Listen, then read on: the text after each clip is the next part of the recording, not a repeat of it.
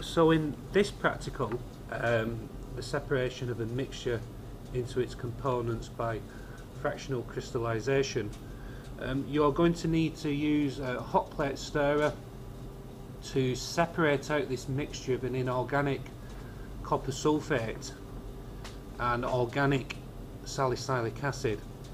And as it says in the procedure, that you ought to take a beaker with the quantity of 5 grams worth of the mixture, which you should pre-weigh into the beaker and record its mass, and dissolve this into 100 ml of water with a ml of 3 molar sulfuric acid. Now, the hot plate should be switched on at the start of the practical, and there's 2 buttons here, one for heat and one for stirring.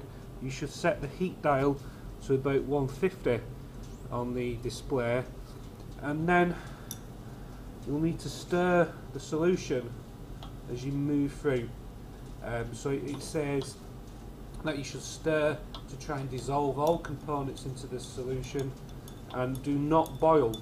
So as you're stirring away, as you're going along, make sure that the liquid is not boiling. So I suggest that if water boils at 100 degrees, you set this to about 150, 160 on the dial. Some of the hot plate stirrers will be on 0 to 10 as a scale, and this should be set around about 4, 5, 6 on the display dial.